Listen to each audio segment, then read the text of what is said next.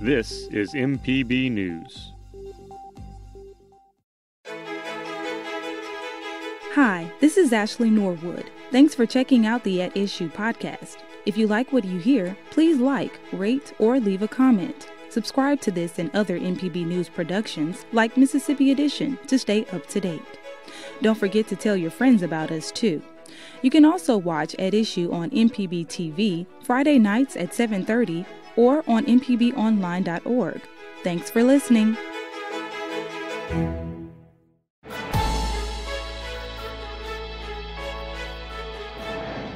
Hello and thank you for joining us. I'm Wilson Stribling. Welcome to another edition of At Issue, where we discuss and debate the issues facing the state of Mississippi and how these issues impact you. It's the fourth week of the 2021 Mississippi legislative session, and lawmakers were up against their first big deadline. Any bill that did not make it out of committee by Tuesday has little chance of becoming law this session. Bills that did clear that hurdle are subject to further review, discussion, and debate on the floor of each chamber.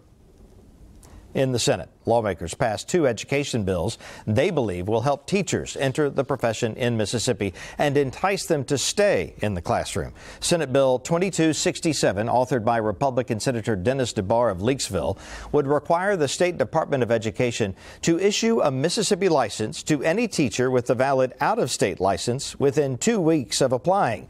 Teachers receiving reciprocity would still be subject to a background check before being hired by a district under a separate statute. Senate Bill 2305, authored by Democratic Senator David Blunt of Jackson, would provide annual grants to new teachers to pay down student loan debt. He explained the bill on the Senate floor. You graduate from college, and this is a staggering statistic. The average Mississippi college student loan debt is between $35,000 and $37,000. So most Mississippians graduate from college with significant student loans. Then we say to those young people graduating from college, if you agree to come teach in a Mississippi school, we will pay down your student loan debt. And then the teacher or the person enters the teaching profession and they teach. At the end of the year, they go to the Office of Financial Aid, and with a piece of paper it says, I taught. The state of Mississippi writes a check to that loan provider, and the principal on that loan is reduced by that amount. That's the way a loan repayment program works. So what we have here are a program that will benefit every single school district in the state. Every single school district in the state is eligible. It's a 3-year program we propose, where the first year we'll pay a certain amount, the second year we'll pay a little bit more, the third year we'll pay a little bit more. We do have an additional amount for a critical needs shortage district as opposed to another district, but again, I want to say every district is eligible. And we have a loan repayment program. We think it'll help attract people in the profession, help people, along with the raise that we've already passed, help people pay down their college student loans and give them an incentive to stay in the classroom. Both education bills now move to the House for further review. The Senate also approved a bill to expand connectivity and accessibility of reliable, high-speed Internet across the state. Senate Bill 2798 would let energy companies lease so-called dark fiber to any Internet service provider. Dark fiber is network infrastructure that's already in place but not being used. Lieutenant Governor Delbert Hosemann says this measure is part of a series of efforts to dissolve the digital divide in Mississippi, especially in rural communities. We need to have broadband in every home that we can have it in. Our broadband bill is out from the Senate, and I assume the House bill will be forthcoming shortly, and we will immediately go to conference. I do not want delay in emphasizing the fact that people who are in unserved areas have access to the internet. So you will see that. As we go forward, this will apply to Entergy, which runs basically from Wilkinson, South Mississippi, all the way to Memphis, and just about to Memphis. So it will then open up a Highway 49 or thereabouts, roughly, corridor for the Delta to allow them to have this, this new broadband internet access to them based off what basically, in meeting with the power companies, it costs very, very little to enlarge the access, the number of glass circular items that are in there. Most of these are 143 of them, and they're only using maybe 1 or 2 or 3 or 10 or 15 of them. There's a lot of excess capacity there. Hoseman says all revenue derived from leasing the dark fiber would be used to reduce utility costs for ratepayers. The bill now moves to the House for consideration. Advancing out of the Senate Finance Committee is a bill to create the Mississippi Medical Cannabis Act. It would establish a program separate from the ballot initiative voters approved in November to legalize medical marijuana by way of a constitutional amendment. It was initially positioned as a backup if Initiative 65 is struck down by the state Supreme Court. The initiative is before the High Court after the mayor of Madison challenged whether the signatures were legally gathered. Like Initiative 65, the bill, authored by Republican Senator Kevin Blackwell of South Haven, makes medical marijuana available to those with debilitating conditions. But it also has some differences, such as requiring regulation by the State Department of Agriculture and a 10% sales tax on marijuana products. Blackwell and Democratic Senator David Blunt of Jackson debated the purpose of the bill in committee. Assuming that the Constitution stays the way it is, or what we're doing is really just setting up 2 parallel tracks, 2 different regulatory schemes run by different agencies with different requirements, and a provider or a patient can avail themselves of either one. Because there's nothing in this bill that can change what's in the Constitution. And as you know, it's very specific what's in the Constitution, what the money can be used for, what the requirements are, what the patient qualifications are, that the money cannot go to the general fund, and all that stuff. We can't do anything about that with the bill. So are we just setting up 2 parallel regulatory structures that a patient or somebody in the marijuana business can choose to do either one? And if we are, why would someone who's in the marijuana business want to fool with any of this stuff when they've got a constitutional provision that doesn't set these fees or anything else? Well, that's what set things out in the business world, that you've got choices. As a business person, I think 65 is unconstitutional. And I say that because my business is not protected. Your real estate business is not protected. The farmers are not protected. But yet we've taken this one product and this one industry and we're protecting it in the Constitution. I think that's a violation of the Equal Protection Act. Well, that horse has left the barn, Senator Blackwell. I'm sorry? That horse has left the barn. I appreciate your points, but I mean, but you know, that's 65 is also in front of the Supreme Court. So what happens if 65 is struck down, and we don't have something in place? We've already know that about 73% of the people want medical cannabis. Mm-hmm. So this bill would allow them to have that process, plus the tax revenue that if is generated by 65. It goes to the industry. It doesn't go to the taxpayers. No, it doesn't benefit anybody but them. Well, it goes to the health department to administer the program, and you know we could debate whether that's the way it should work, but sure. But that's what. So my question is, if 65 remains in the Constitution, then what's going to be the impact of this legislation? Well, under this, with the guidelines, people, if they're supposed to get 20 milligrams of THC in a product, they're going to get 20 milligrams. Under 65, hey, whatever's in the joint's in the joint. So if you got herbicides, insecticides, hey, have at it. But 65 is the Constitution, and so I mean, I can choose as a patient or somebody in the marijuana business, I can say, well, here's a regulatory structure over here that's in the Constitution. I can choose that. Right. Or here's another one over here. I can choose that. But they're both going to exist and be parallel to each other.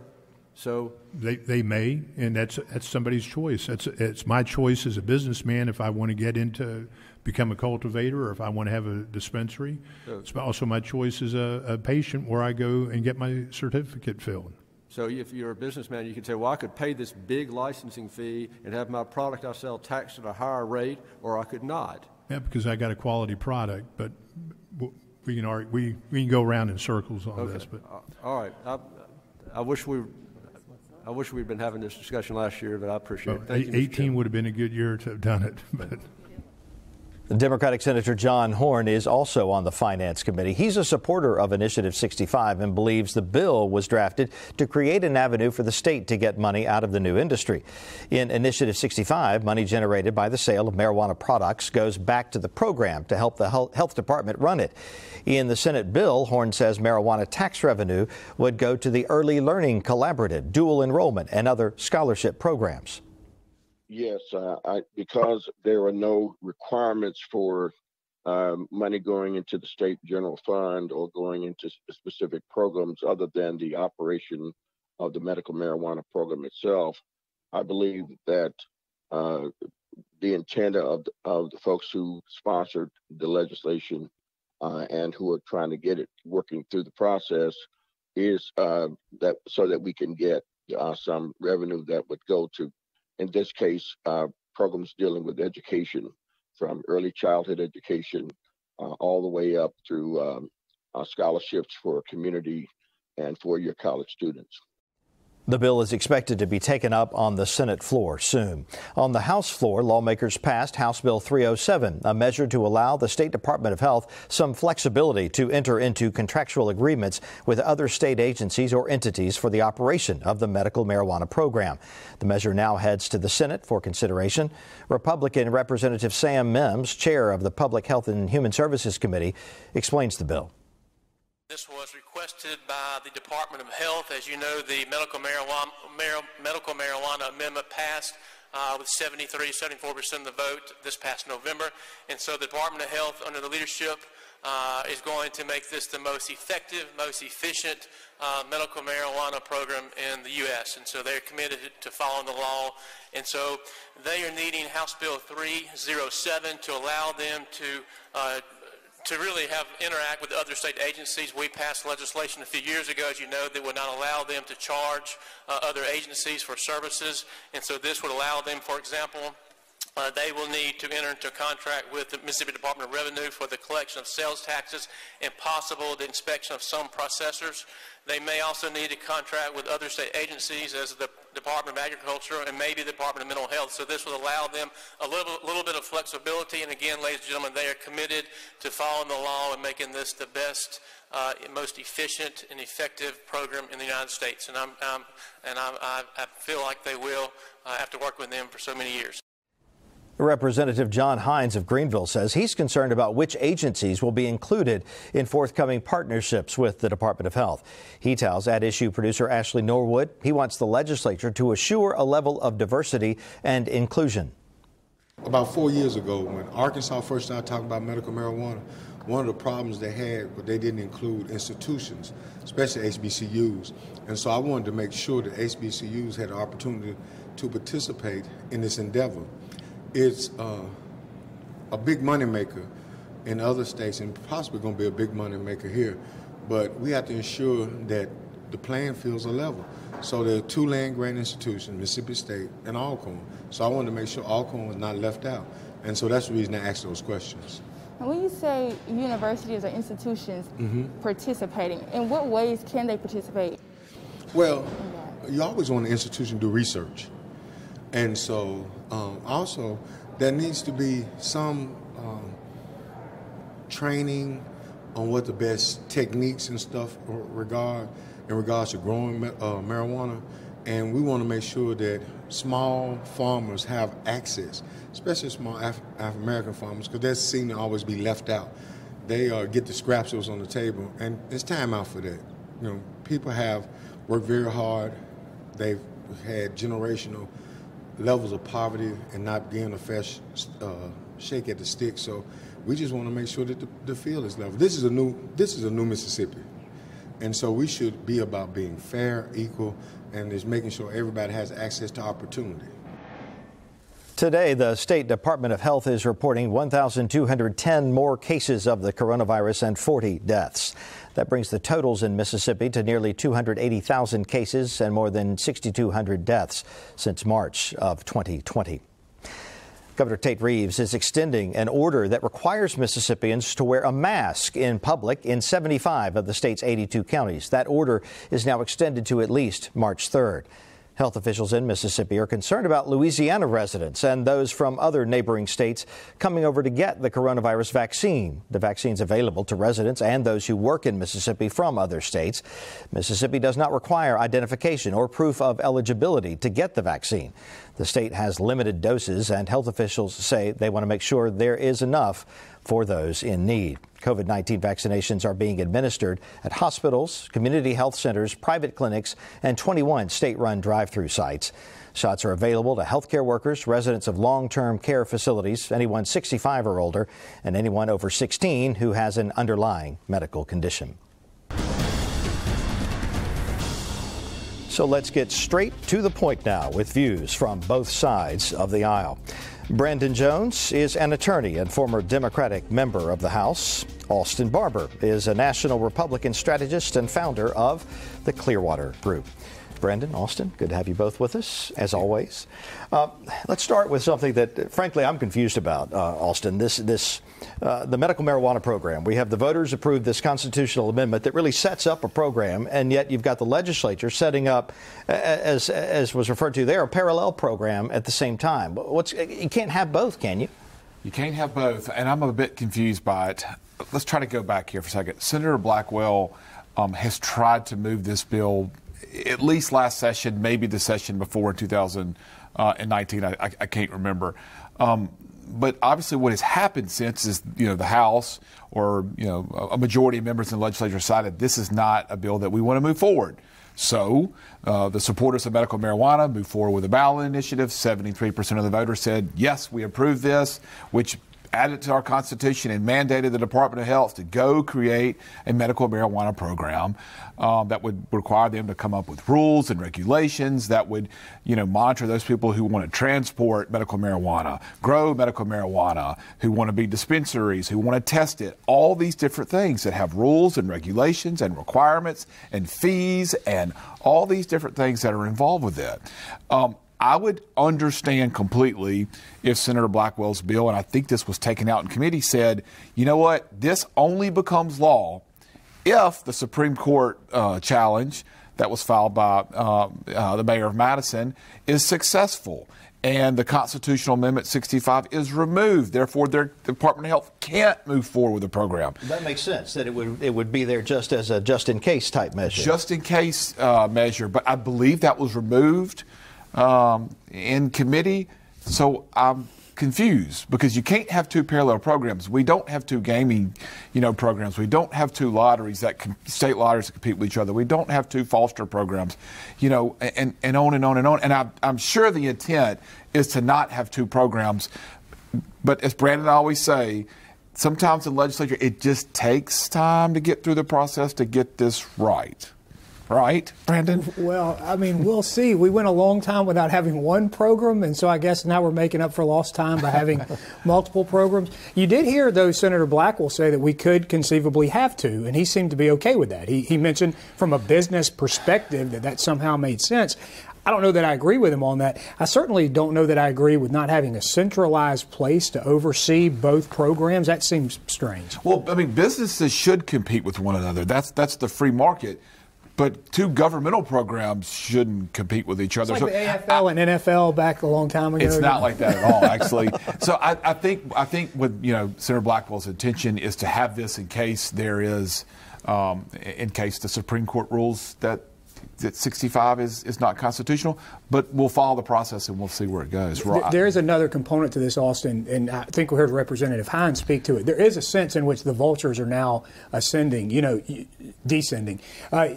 We didn't have folks that were highly supportive of this out front of this until they saw that 73%. Now that it's popular, now that they know people want this, now all of a sudden everybody seems to have their own marijuana plan, including those who didn't seem to care for the bill back when it was in development. And I do think he's right. The legislature should be paying attention to make sure that people do have access to this market, that people do have access to the programs, because that is a place where they can actually do some productive work. Yeah, and I think Kevin Blackwell, and I know you probably won't refer to him, he's tried to work on this for a number of years. And I don't know if vultures ascend or descend. I just try to stay away from them. Yeah, come down. Stay away from them when they do. All right, let's move on to something we haven't talked about yet on this program this evening yet, and that is a bill from Representative Trey Lamar that would it proposes to create a new commission that would run the state division of Medicaid. What's going on with that? Well, I don't know. I know that, correct me if I'm wrong, Brandon, but no state in the United States has a committee or a commission that runs their division of Medicaid. This is why Mississippi would want to be the first. I don't understand the advantages of this. I'm sure that Representative Lamar agrees with me and conservatives, because we would agree with him that the way that you try to be conservative in reducing the size of government is to have these agencies report to the governor. The governor is the individual who is most responsible to every voter in the state of Mississippi. The governor gets more votes than any other elected position. Therefore, if a division of Medicaid, which is the most complicated state agency in the history of state agencies, in my opinion, should be under the supervision of the governor. He's responsible to the people who are on Medicaid and the taxpayers who help fund Medicaid. The governor, our chief executive officer, is the individual who negotiates, corresponds, and communicates with the federal government, which funds a lot of Medicaid, more than any other person in the state of Mississippi. So I think that this is a move that we really got to be cautious with. I'm for putting, more agencies under the control of the governor, whether that's a Republican or a Democrat, because the governor, he or she, is the one who's going to have to ultimately answer to the voters. Yeah, I think this is a good format for shows like this, Wilson. We just bring the Republican on and we turn to him and we say, what's up with that? What on earth are y'all doing? All right, Representative Lamar, I will say this. There's a subtext to this. Representative Lamar must be at odds with the governor's office. You do not file a bill like this unless you got beef. There's just no reason to bring this out. We know the governor doesn't like it. This is a major structural change. And so this does denote some type of rift. There must be some feelings remaining from that lawsuit that the governor won when he did a line item veto. That affected something that Representative Lamar wanted. I don't know that this is playing those types of games out through something as important as Medicaid is the way to do it. But I'll say this, Austin, for those of us who are on the progressive side of things in Mississippi, we would love to see Medicaid expansion. And I don't know what it would take to get us there to have a more open dialogue about that. But this is a state that needs it. I would love to see that policy possibility show up. Well, and I'm sure we described this, but we should say it again. If HB 1013, which I think is Representative Lamar's bill number, it would appoint 7 committee members, 4 of them that will be appointed by the lieutenant governor, and then 3 by the governor. So ultimately, giving control to the legislature of this agency. So, do you see that as a possible avenue toward Medicaid expansion? Well, I'll just say this. The lieutenant governor has been more open to that prospect than the governor has been. The lieutenant governor mentioned during his campaign that he was open to the concept of Medicaid expansion. We're one of only 12 states that hasn't taken advantage of that program. So, look, I frankly, I don't think that's where this is headed. I don't think this bill is going to pass. But Medicaid expansion is on many minds when we bring up this issue. Look, and Drew Snyder, who's the executive director of the Division of Medicaid, is doing a fantastic job. He was appointed by Governor Phil Bryant, reappointed by Tate Reeves. He's doing a great job of running Medicaid. I believe there's 750,000 people who are on Medicaid. It is a safety net program, and it's an important program. It's a program we got to get right for a lot of single moms, a lot of little kids who are on this program, and we need to make sure that it is a program that's doing what it's supposed to do. And I know Drew has done a good job with that. Brendan, what are some bills of significance or bills that did or did not make the deadline that either surprised you, disappointed you, made you happy? Well, there are still some bills out there that could do this, but I was hoping we would see, Wilson, a return to the parole bill that we saw last year. The governor vetoed a parole bill, so we knew that it wasn't going to be the same product. But we need something, the legislature needs to take action because our prisons are overcrowded and we don't have staff sufficient to do what is required to make sure that people are safe, and to make sure that everything that happens within prison walls is done in a proper way. And we just saw our neighbor to the east, Alabama, get popped by the Department of Justice to the tune of probably more than $1 billion to revamp its prison system. We know we are next. The Mississippi Department of Corrections is in the sightlines of the Department of Justice. If we do not figure out our prison situation and find a safe path to parole for thousands of people who are just stuck because our sentencing laws are too harsh, then we're going to have major fiscal problems down the road. And so I was hoping that we would see a very clear bill that was kind of in sync with what happened with what the legislation last year, but modified to satisfy some of the governor's concerns. And we've got a bit of a mess because the House has a version that's not fully developed, and then the Senate has a version that frankly is a little bit too prosecutor friendly and brings us back in the same position. We're not going to be letting anybody have a pathway to parole. So that's a huge issue facing the state. It could become the issue if the Department of Justice does to us what it did to Alabama, and we still don't have an answer. Yeah, maybe we're going to talk about Representative Lamar a lot this show, but he does have House Bill 997, which I wanted to talk about, which removes ABC from under the control of the Department of Revenue, essentially privatizing ABC, which has been this was probably debated when you were in the legislature, Brandon. So I think there are a lot of people who like to go buy, wine and liquor at liquor stores and at grocery stores and so forth. I guess you can't buy wine and liquor at grocery stores, but certainly can buy them at a liquor store. That's a really interesting bill. I heard the Lieutenant Governor on statewide radio the other day talking about the issues that ABC is having just with being underfunded and not having modern equipment. So it'll be really interesting to see where Representative Lamar's bill goes. The focus used to be on sin taxes. Now we are trying to see how fast we can get marijuana and alcohol to the citizens of Mississippi. It's an interesting day. Do it the right way. Sit still long enough and things start to change. Gentlemen, thank you both. We are out of time. Don't forget, you can watch this program online or listen to the podcast at mpbonline.org. For day-to-day coverage, follow MPB News on Twitter and Facebook. We thank you for joining us. Have a good night.